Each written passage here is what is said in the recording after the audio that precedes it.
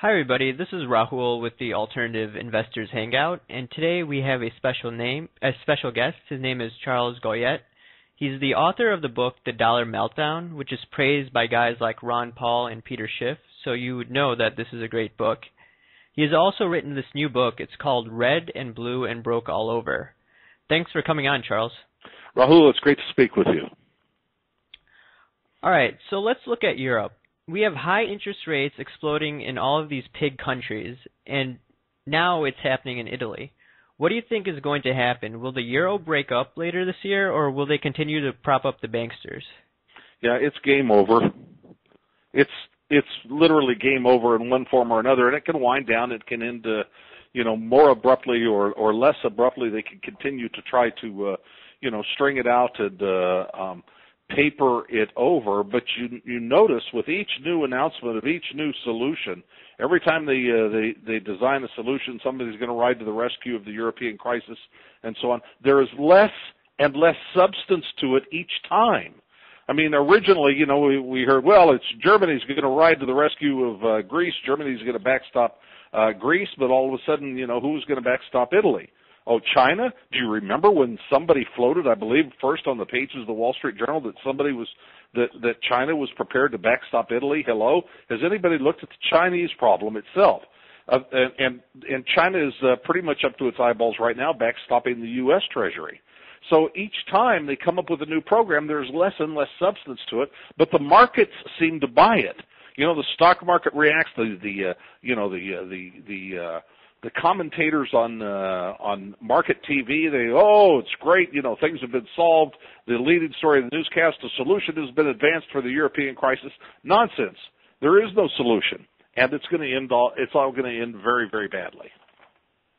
So, do you expect all these countries to go back to their original currencies, like the Greeks going back to the drachma?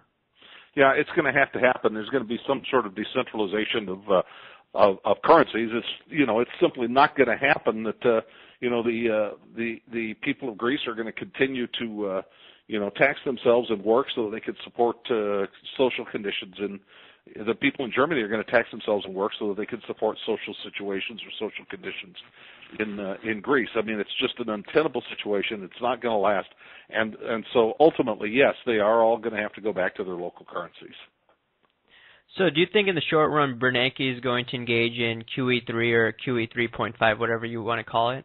Yeah, and I actually think that they're more or less engaged in something like that now. I mean, already, the monetary base has had, one burst after another. If you look at it today, I suppose it's about, now think about this. The adjusted monetary base in this country when the mortgage meltdown hit in 2008 was $800 billion. It's now about $2.8 trillion. So I mean, there's been this massive creation of money by the Federal Reserve, and then surreptitiously they participate in it with dollar swap agreements with Europe and so on. So yeah, I think that there's a lot of this going on. Look, under the circumstances of the United States, the largest debtor in the world, and we're able to borrow in troubled times. We're able to borrow money for 10 years at less than 2%. Somebody has to be buying those bonds to keep those interest rates that low. And of course, one of the entities buying those bonds is the Federal Reserve. The Federal Reserve has actually become one of the largest now bondholders of U.S. Treasuries, having surpassed Japan and China. Yeah, that sounds crazy. Yeah, it's pathetic. All right, turning gears, let's look at the situation in the Mideast. Iran keeps on talking about blocking the Strait of Hormuz because of the sanctions that are going to come about. So if the Iranians do end up blocking the strait, is this going to lead to a banking crisis like in 2008? If you have oil go up to, let's say, $200, $300 a barrel, the housing market collapses. And if the housing market collapses, then the mega banks are going to be in trouble. What's your take? Yeah, everybody's going to be in trouble. It's a very, very dangerous situation. It's a tinderbox in the region, and prices, as you pointed, of oil are going to go very, very high. Most of the guesses I see from people that haven't given this a lot of thought are that oil will effectively double up to $200 a barrel. I don't think they're paying attention. During the Arab oil embargo of 1973, there was actually no diminishment of oil supplies to the world. Just because there was an embargo didn't mean that the same amount of oil production was floating out in the global economy.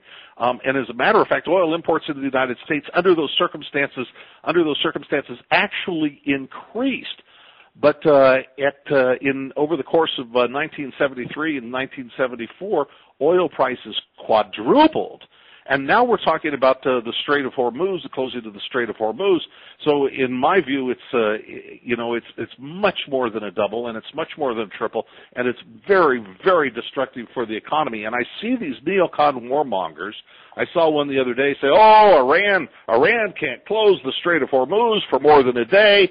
We are yada yada, the big giants. We walk loudly and we carry a big stick. They close it, but it won't bother us," and so on and so forth. These people have no real world experience. If the hostilities get underway in the Persian Gulf and through the Strait of Hormuz, and if they succeed in closing the Strait of Hormuz even for a day, can you imagine the multinational corporations that own those oil tankers willing to risk the assets of their stockholders and their corporate futures by floating those oil tankers through those troubled waters? Or how about the insurance companies, the companies that insure those tankers, allowing them with their insurance in place, not having lapsed, allowing them to sail through difficult waters because, a bunch of neocon warmongers in the United States say that Iran can't close the strait for more than a day.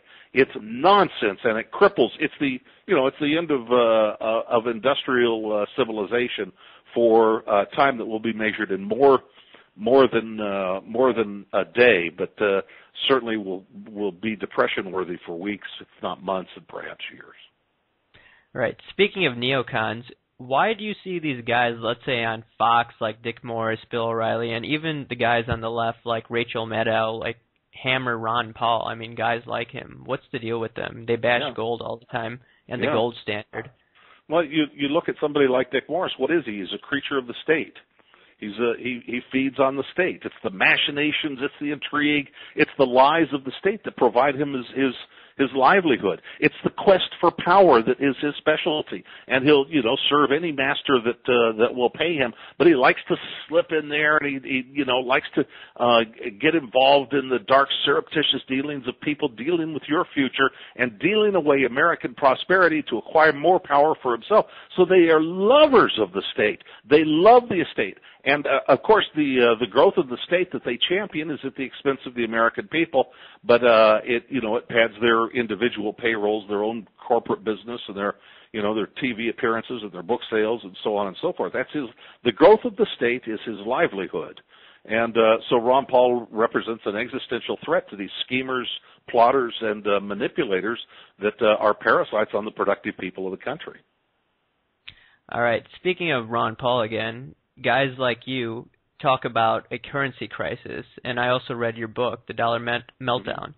However, there are few Austrian school guys pretty much agree with us on a lot of issues, but accept the topic of inflation versus deflation. They say that we're going to have deflation, some of these guys like Vox Day that I interviewed.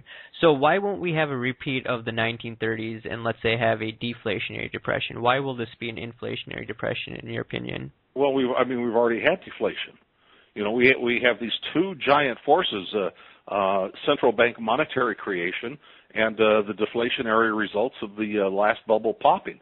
We have massive deflation in this country. We have massive deflation in the dot-com bubble not too many years ago. We have massive deflation in real estate. I mean, we have massive deflation in the lifestyle and income levels of the American families. There's no question that there are deflationary forces out there, and to say that there are not is a little bit foolish, and it's trying to deny the evidence. The question isn't that. The question is, what do the monetary authorities do in the face of deflation? What did they do? What did they do in the face of the deflation of the American real estate economy? They pumped up the money supply. They tried to inflate the last bubble. Now I'll tell you, Rahul, when I was a child, I wouldn't have thought that I could, take my bicycle to the gas station, blow up the rear tire by inflating it too much, have a big explosion, blow up the rear tire, and fix the problem by pumping more air into it. You can't inflate the last bubble, but that's been the mission of these morons, since the bubble popped. So when I tell you that the adjusted monetary base is $2.8 trillion, that is the activity of the Federal Reserve. The only arrow that they have in their quiver is money printing. So yes, there's certainly deflationary things in the economy. Every bubble ends in a bust. But the question is, what do they do with the currency that they have made us, by law, dependent on using?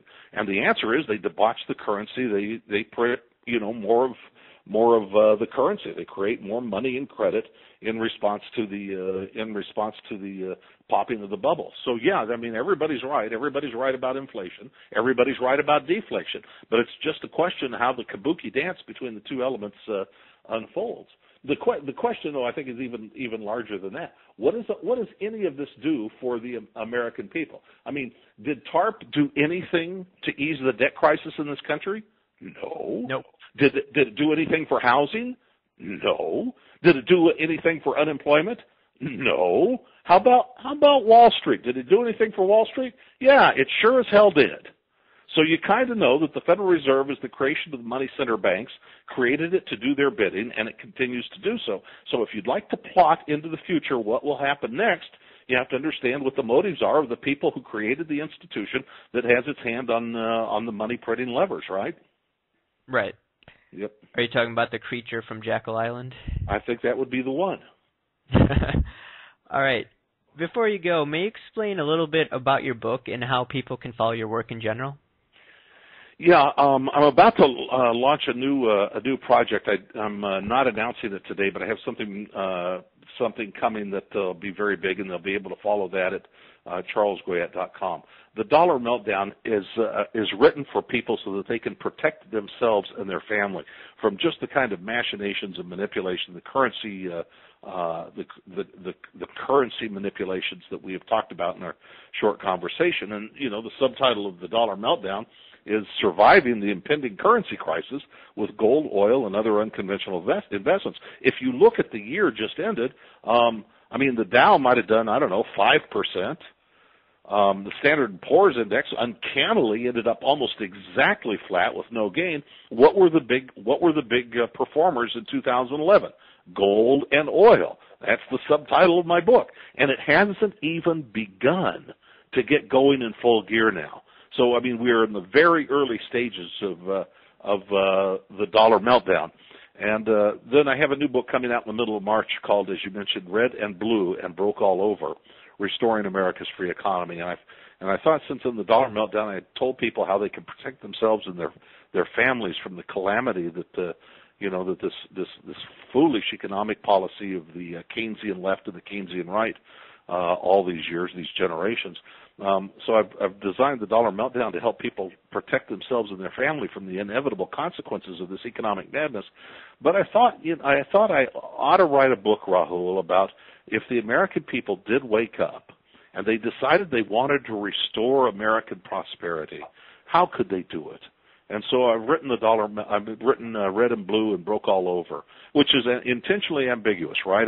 It's the country, it's red and blue is bankrupt, and the political parties that got us into this mess, the Red Party and the Blue Party, they are equally morally bankrupt and intellectually empty themselves. So, the real answer to the problem is turning our back on the policy prescriptions of the Republicans and Democrats that got us into this mess.